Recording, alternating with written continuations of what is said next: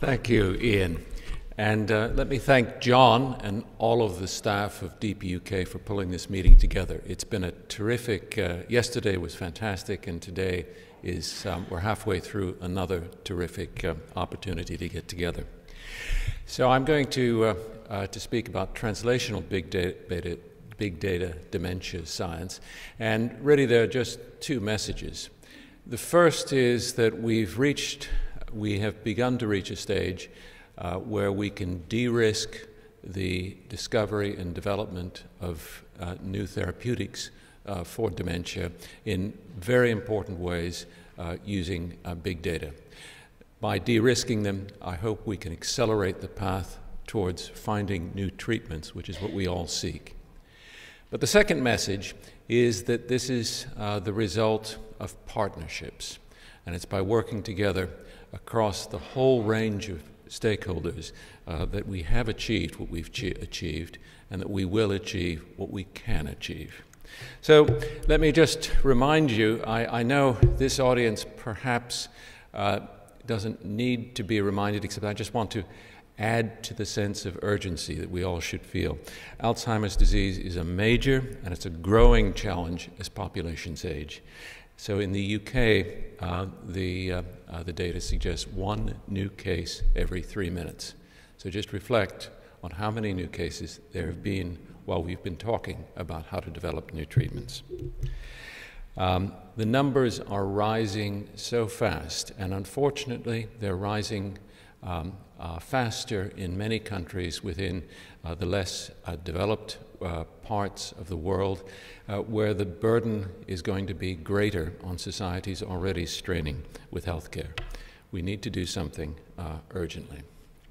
Now, in order to do this, I've worked across many different areas related to dementia science, from molecular to whole organism to population, and I'm absolutely convinced that it's only by harnessing resources across biological scales, across the dynamic scales of time, fast time, as molecules and cells may experience, slow time as populations and societies and people experience, and across spatial scales, going from what's happening in molecule-to-molecule interactions to what's happening within a cell, between organ systems, and between humans in our societies.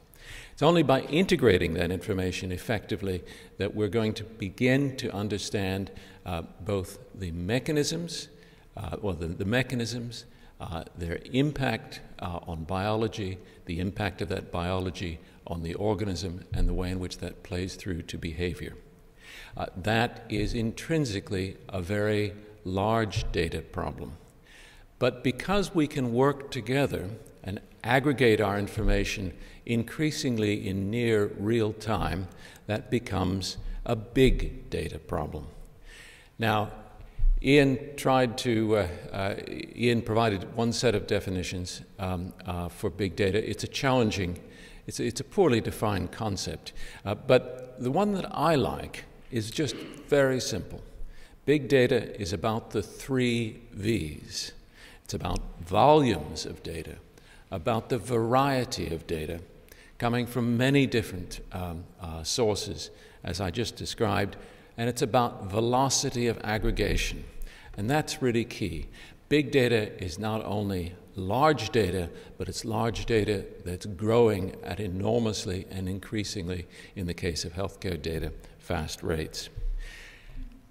Out of this, patterns which Ian again referred to need not be immediately apparent, but with careful approaches to analyses, both hypothesis-led and in non-unbiased ways, can lead to patterns emerging. Emergent patterns is another characteristic of big data, and one that we are finding ways of harnessing again and again. What I'm going to do is just lead you through a few relatively recent necessarily highly selective examples of the way in which big data is providing us opportunities to increase confidence in decision-making in the various stages of therapeutics development. There is no possibility that this is going to be comprehensive. What I've tried to do is focus on some relatively recent reports that some, and maybe many, of you aren't familiar with, to talk about how we can use big data to better characterize disease-target relationships, so we can look from a target or potential target to what the impact of that target might be on people. And that's, of course, ultimately one of the key issues in selecting and prioritizing targets for therapeutics development. I'll talk a little bit, although it's a much, much bigger topic, about how one can begin to minimize the risks in pharmaceuticals development or therapeutic development using big data. The risks that certainly account for about 25% of the attrition of molecules once they enter development. We can anticipate that better, make wiser choices at the point of candidate selection. We may be able to, in the end, use our resources much more effectively. Finding the right patient, identifying disease when it is modifiable, that is early, something we heard a lot about this morning. It's a terribly important topic. I'm going to touch on a couple of interesting recent observations in this area. And finally, there are many, many ways in which we can enhance the value of medicines, enhance the value of all interventions using big data approaches. And I'll touch on some of these, which will continue to grow. But throughout, I'm going to be emphasizing, I won't mention this for all of them, but every one of these examples that I'm choosing has been possible only because of the involvement of multiple stakeholders and and using them to make a difference in the way we deliver medicines to patients will only come through very strong industry academic partnerships, such as is so fantastic to see here today. So let's talk about characterizing disease target relationships.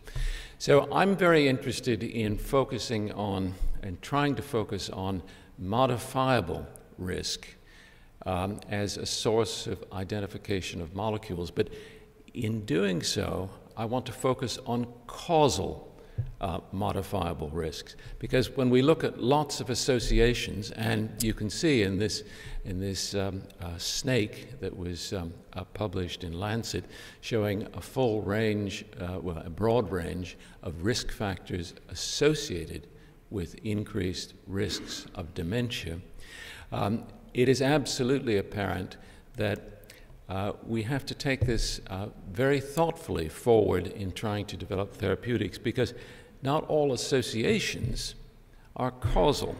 So, for example, here we have one man noting everybody who went to the moon has eaten chicken. And then the second man says, good grief, making the wrong inference, of course. Chicken makes you go to the moon. Now, we got to avoid that. There are some important tools, and I just want to mention one that those of you who are not working actively in the field might hear about but not really understand very well.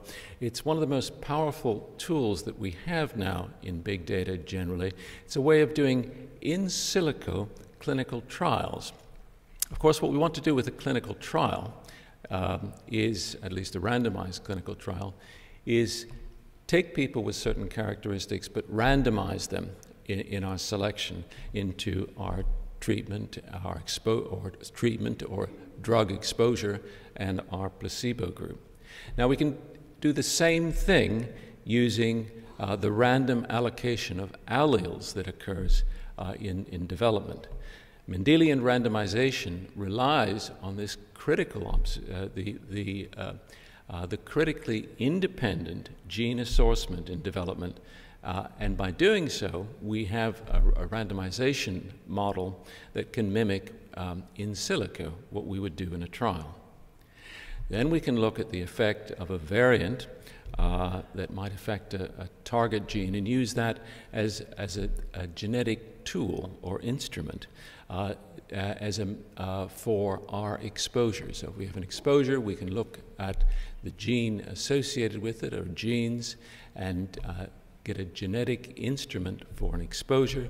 We can have a genetic instrument for the disease of interest through our understanding of the genetic architecture of that disease, and then we can look for their relationship. So we can look for SNPs that are associated.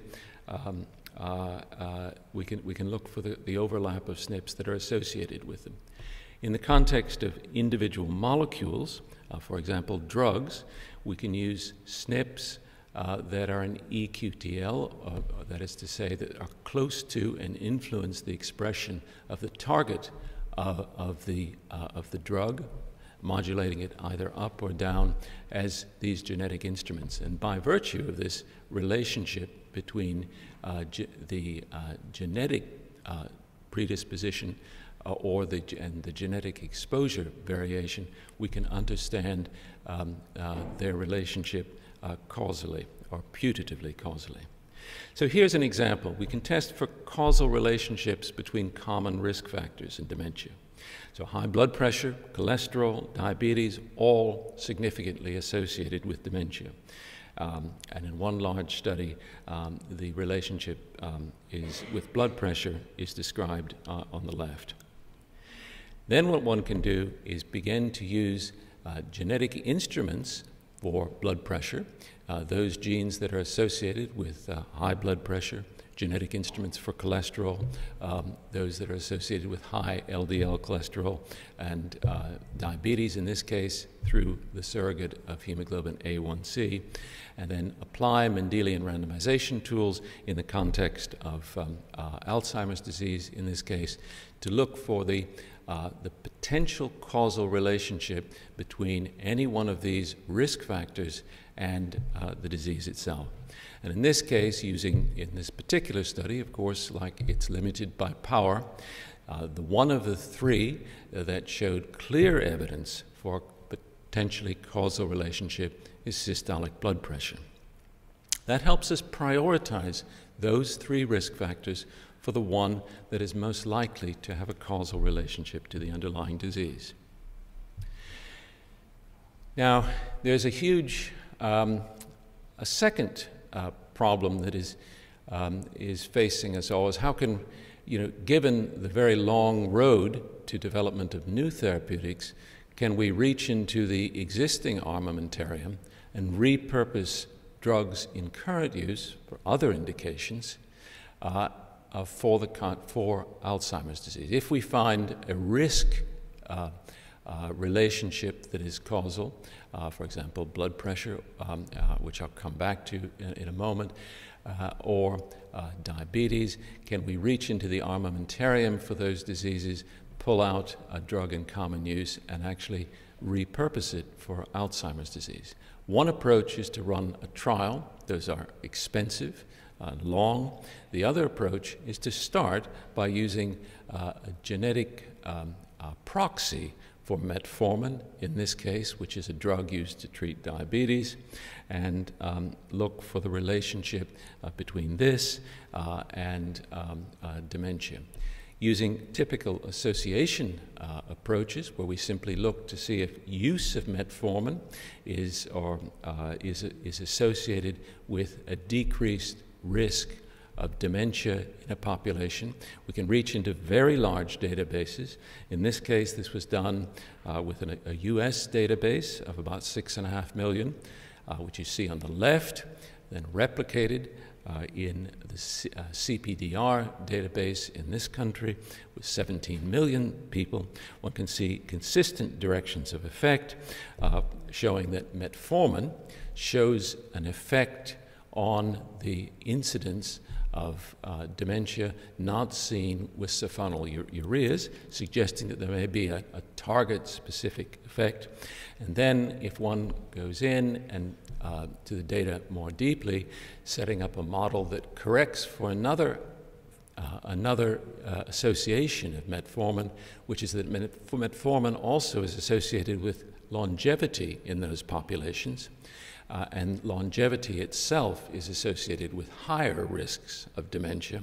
If one corrects the two out, one sees, looking at the curve for death rates and the curve for dementia incidence, that the dementia incidence still corrected for death rates is in this population, in these two populations of almost 7 million and 17 million, shows an increased advantage for metformin over sulfonylureas and in preventing dementia in the populations.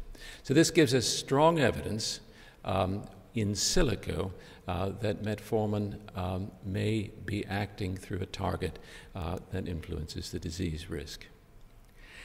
We can look further to try to take using methods that are more directly based on Mendelian randomization, here in the context of small vessel disease.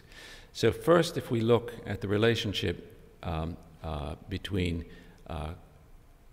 the causal relationships using Mendelian randomization between high blood pressure and a variety of stroke syndromes, and you might focus on the small vessel stroke halfway through, one can see that not only is there an association between high blood pressure and small vessel disease, but at least as far as the genetic tools allow one to explore, that relationship seems to be causal as well. So then one can ask, if I modulate the blood pressure using an intervention, either beta blockers or calcium channel agents, does one show a decrease in risk that is associated with a decrease in the risk of small vessel disease? If we look down on this table, one exploring the causal impact of drug exposures assessed through genetic proxies of their targets and stroke of different types. I'll focus again on small vessel stroke, which you see at the very bottom. You can see that there's a distinct difference between the impact of beta blockers, shown in gray, and calcium channel blockers, shown in red, favoring calcium channel blockers, suggesting a specific target-mediated effect on disease development. Now, I often hear, we hear from many people that about how experience has shown us that the risks of development of new therapeutics are lower for those therapeutics that are based on a strong genetic basis, which typically has been interpreted in the context of genetic association studies. If a drug is targeting a gene associated with a protein that is found in strong association with the disease, it's more likely to succeed therapeutically than one that is not. The challenge has been, how do we expand the range of genetic data that's available given the relative insensitivity of GWAS studies, and certainly the lack of GWAS studies for example, progression, which in the case of Alzheimer's is what we're mostly concerned with when we encounter it in the clinic. One interesting approach that's been presented recently is to focus on using the druggable genome as a tool. And here, the druggable genome is it's a continually evolving concept, but it's basically involves identification of those proteins, of genes associated with those proteins for which there's a precedented approach to pharmacological modulation. The database currently has 4,500 genes in it. One can then take these genes and use them as a tool for an association study with the disease of interest, and in this case, this was done with Parkinson's disease, and look for the relationship between druggable genes and the disease-associated genetic risk.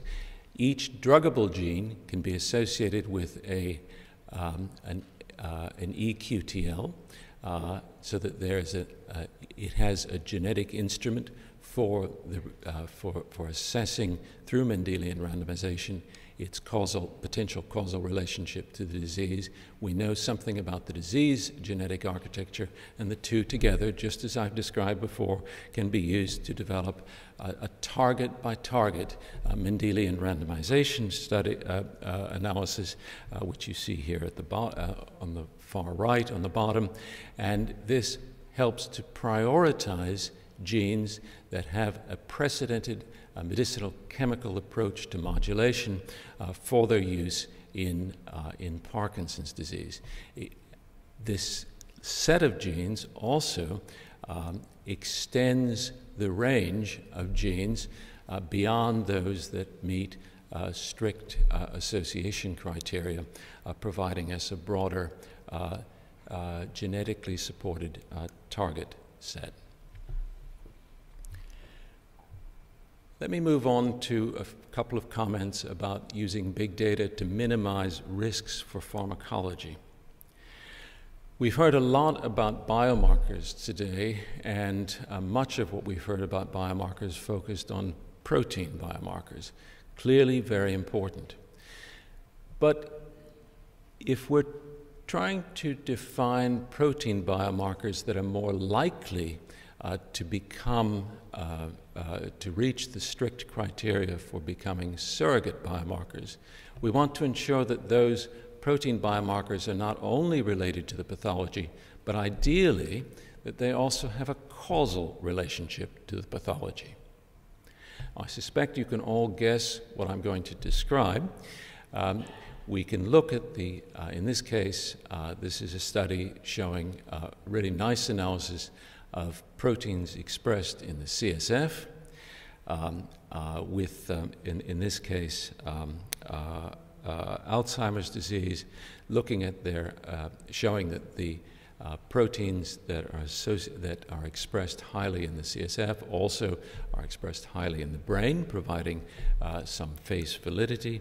But then again, by linking these proteins to their protein quantitative trait loci, we can develop the kinds of instruments that allow Mendelian randomization on the basis of their cis, QTL, and prioritize these proteins for those that are particularly causal. So here one can go across a number of different disorders, and one can see, for example, old friends like ApoE popping up with AD, but also some that are less apparent in the GWAS studies, such as MMP10, and in other diseases, we began to see those that are falling below the association study cutoff line. That means that we can find biomarkers, we can prioritize our biomarker choice for follow-up to those that are more likely to be most informative. But of course, adverse events are still causing attrition in perhaps a quarter of molecules carried into clinical studies in general. This is a huge area, and I'm not going to develop this, but just provide really a high-level view of it. Genetics has reached the point where it can be used as a routine tool for rapid in silico first-line assessment of the potential risks associated with a molecule by, for example, looking for truncating mutations within the exome of protein encoding sequences in the genome, so that one can identify people who are either heterozygote or homozygote for loss of function of any particular protein. In fact, the the frequency of these is remarkably high, so that we can find the examples of these in all of us, and over moderate-sized populations, one can find lots of examples of any single protein that one might wish to interrogate. In populations, in a number of populations, then one can look for the effect, at least genetically expressed, of inhibition of 50% or 100% of the function. And this is a really powerful tool for looking at the potential off-target effects of the looking for the effects outside of the organ system of particular interest. The second thing that one can begin to do is couple these genetic tools with cell biological tools to look for and interrogating, for example, the cancer genome in order to understand whether there's any association between a target of interest and driver mutations for oncologic transformation, in order to begin as a first line rather rapidly to mitigate risks for tumor development, and finally begin to look for genes associated with cardiac arrhythmic complications. I won't say much about the next either, which is about finding the right patient. We've heard a lot about stratification today, but I did want to comment on identifying disease when it's modifiable. I think Sarah showed us a brilliant example of what's happened in Huntington's disease, where one has the advantage of being able to have, one has the advantage of a fully penetrant mutation to understand something about the primary determinant of risk. But this is a particular challenge in the context of the late life neurodegenerative diseases without single Mendelian causes, because we know that these diseases are developing over decades before their clinical expression. And we also believe that if we can step in at the earliest stages, we're probably more likely to be able to treat them, particularly, I'll point out, if we're guided by therapeutics that are themselves informed by genetic association studies of susceptibility to the disease.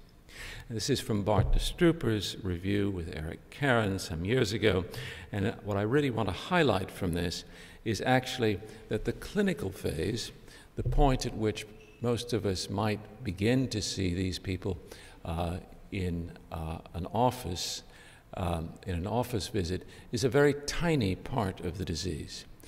It's evolving long before then. And how can we begin to pick up the disease and, most importantly, pick up the phenotype of the subclinical or early clinical expression of the disease to provide some indication for therapeutic intervention?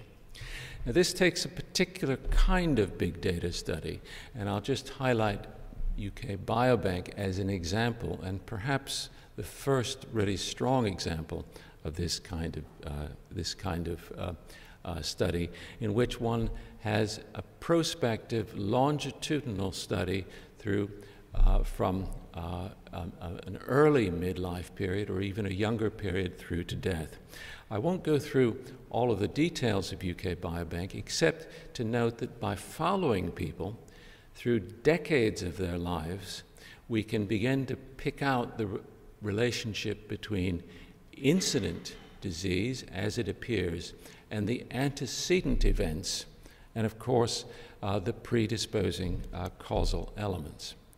So, for example, in UK Biobank, if we just focus on the last two lines here, which are Parkinson's disease and Alzheimer's disease, in 2020, they were relatively small populations out of the 500,000 in the UK Biobank study. But by 2027, we'll have 3 times as many, and it will grow even more rapidly as points of inflection rise as these people age longer. The current mean age in UK Biobank for people is approaching 70, and there's a very broad tail. So we're at a phase now where many of the people who we are observing, a very large number of them, are going to develop Alzheimer's disease in the next 3 to 5 years. That's an extraordinary opportunity for us to begin to pick up the phenotypes. We can also relate these phenotypes to multiple organ systems. We've talked about risks with other diseases. In fact, we can look very specifically at this. This is from a cardiac study that we've done recently, where we characterize cardiac function in many ways. And what was really surprising is an association signature came out in this phenome-wide association study with cognitive phenotypes by going in and really characterizing the genetic architecture of cardiac trays. We can use these in a variety to flesh out the biology, and then in classical genetic inference models, such as I've described, we can look for genetic overlap and evidence that the same genes that may be driving cardiac phenotypes, particularly in this case for vascular distensibility in the aorta, also can be associated with small vessel disease and dementia in the brain.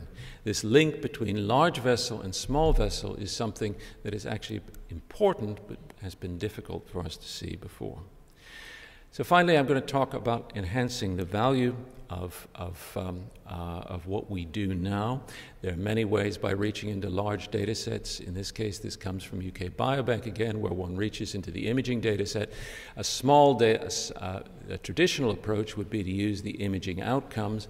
If one uses a big data approach and includes all of the raw data as well, people can go into these data sets and reanalyze them in new ways, deriving new types of phenotypes for trays. This is a case from Carla Miller, where she's reached into the UK Biobank data, but used raw imaging data, reconstructed quantitative susceptibility maps, generated which provide very fine-grained quantitative maps of iron distribution in the brain. Use this to look across the population at determinants of iron distribution in the brain, identify genes that are associated with this to begin to understand the relationship between iron deposition causally and later neurodegenerative changes. The harmonization that can be within well-constructed large imaging data sets or other biomarker data sets can be used for serial observations. We heard something about that today. Here's an example which I was very excited about is one of the positive elements of the COVID period, is that we had this opportunity to look at the impact of this infection on the brain, because we had studied in UK Biobank a group of people just before the onset of the pandemic and then during the pandemic with very well-harmonized imaging. We could look for changes in the brain very sensitively, controlling them because of the large number of people looking at people who had SARS-CoV-2 exposure versus those who did not. So if you look at those who were exposed in red, they showed a loss of brain volume. The loss of brain volume was greater with greater ages. If you looked at the control group that was unexposed, it was a post hoc data-derived control group by matching for multiple variables. You could see that they did not. And then you could map exactly where the brain loss occurred, and it was in the orbital frontal regions, areas where there are transsynaptic connections with the olfactory tract. One can begin to understand what the phenotypes of preclinical disease are. This is a lovely study that Cynthia Sandor at Cardiff did recently. She noted that there was accelerometer data in UK Biobank. In fact, and she said, well, how many people which are the people that develop Parkinson's disease within a 7-year window after the accelerometer data was acquired, and can I distinguish them on the basis of what they were doing 7 years before the disease manifested itself. And what she discovered really quite remarkably in this accelerometer data, people were wearing smart watches throughout the day for a week. She looked at the hour-by-hour change, the hour-by-hour acceleration phenomena in people with who developed Parkinson's disease within a 7-year window, shown in green, and those who did not, but were otherwise matched for age, sex, and a couple of other variables in blue. She showed that there was a significant difference. You can see here, looking across multiple different incident diseases, that this was relatively specific for Parkinson's disease, which you see in the middle. And this actually tells us that there was a phenotype that was subclinical, expressed years before Parkinson's disease. And this is the sort of thing that we need in order to find a treatable indication for early interventions. So this, I think, is one of the hottest areas in big data, still needs to be developed. We heard some exciting things today about remote sensing. We're going to hear much more from David Sharp very soon about how to turn this remote sensing into an ecosystem, and we can potentially look forward to a future where people at higher risk are monitored very closely. People in clinical trials might be monitored very closely, and we might have immediately or rapidly translatable, clinically meaningful endpoints for powering new and faster studies. So I'm going to close now. I hope I've highlighted to you how we can use big data to characterize disease target relationships, minimize risks for pharmacology, find the right patient, identify disease when it's modifiable, and enhance value. There's much more to be done, much more that is happening, but realizing the promise of big data for dementia research undoubtedly is going to demand close collaboration across academia, industry, government, and the wider society. That's what we're here for today, and it's so exciting to see this evolving so well in this country. Clinical trials may still be a challenge, but this is one thing we're getting right. Thank you. Thank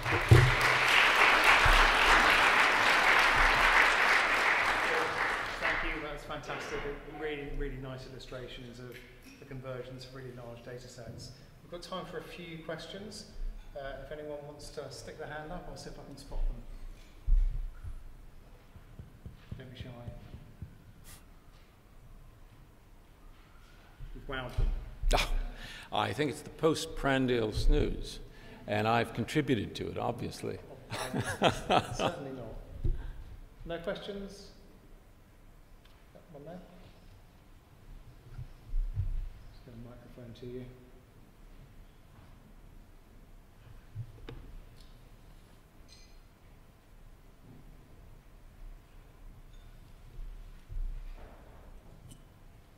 Hello, Fatima Sorabi from Deep UK Wales. So it was fantastic to see how big data can contribute to the whole stream of things that is happening. My question is, maybe from what I know in the neuroscience stream, is can we see a future that we use the big data to optimize the trial design? So we talked about n = 1. Can we use the big data to actually target the n that we recruit for the trials, and then reach an optimized sample that we recruit really? Do you see that coming in a very close future, or are we far away from that? No, I think we can do that now, and I think it's actually remarkable that more hasn't been done to use that as a tool, not necessarily for deciding what the best trial design is, but for providing an additional level of confidence in any trial design or to potentially reduce confidence in alternatives. And that's because you can, for example, trials that involve stratification of subjects prior to their onset, one can begin to take some specific examples in which one manufactures trial designs in silico and look at the behavior of different subpopulations. A very interesting observation in stratification studies going back many years is, for example, the assumption that stratified populations show the same variance as the population at large. It in general doesn't hold. One can begin to test that in specific instances in this way, and then use that to design a stratified trial with to best ensure that it has adequate power to determine the outcome of interest. That's just one example. But I think there's a lot more that could be done, and clever statisticians such as yourself, can contribute very much to how this is used. Well, thank you very much for a great talk, and very much appreciated.